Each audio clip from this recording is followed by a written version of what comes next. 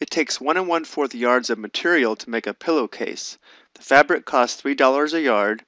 How much will it cost to make 4 pillowcases? So the first step in this problem is going to be to determine how much fabric we need to make 4 pillowcases. And then once we know that, we can determine the total cost at $3 a yard. So we want to make 4 pillowcases, and each pillowcase will take 1 1/4 yards of material. So the total amount of material is going to be 4 times 1 1/4 yards. So to multiply these, we'll have to have them both in fraction form. So we'll rewrite 4 with a denominator of 1, and then we'll convert 4 1/4 to an improper fraction. So we'll have 4 times 1, that's 4, plus 1, so we have 5/4. We're going to go ahead and leave the units off for right now. Notice how this simplifies nicely. And now we can multiply. 1 times 5 is 5. Our denominator is 1, which means to make 4 pillowcases, it's going to take a total of 5 yards of fabric. And since it costs $3 a yard, the total cost to make 4 pillowcases is going to be 5 times 3, or $15. Notice how I left the units off when performing these calculations, but I do want to show you how we ended up with $15 here. The cost would be equal to 5 yards times $3 per yard, which can be written as a ratio. So notice how if I wrote this over 1, the units of yards simplify out, leaving us with a cost of just dollars.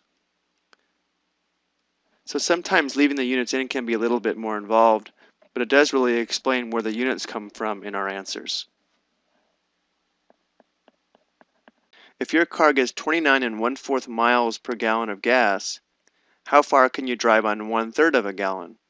Well, this mileage here is per 1 gallon of gas. So if you want to know how much you can go on 1/3 of a gallon, the question really becomes, what is 1/3 of 29 1/4? And of means to multiply.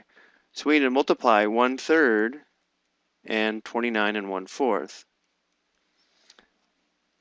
So to do this, we first have to rewrite 29 1/4 as an improper fraction. So this will be 1/3 times, to convert this to an improper fraction, the denominator will stay 4. Our numerator is going to be 4 times 29, which is 116, plus 1, so this will be 117/4. And before we multiply, we should try to simplify. And it may be hard to see, but 117 is divisible by 3. The reason I know that is because of a divisibility rule. If the sum of the digits is divisible by 3, then so is a number. So since 1 plus 1 plus 7 is 9, and 9 is divisible by 3, so is 117. So 117 divided by 3 is equal to 39, which means we can rewrite 117 as 3 times 39. Notice how the 3's simplify out.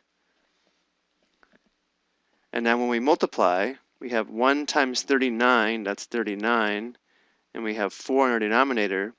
So this represents the number of miles that we can drive on 1/3 of a gallon. But let's go ahead and convert this to a mixed number.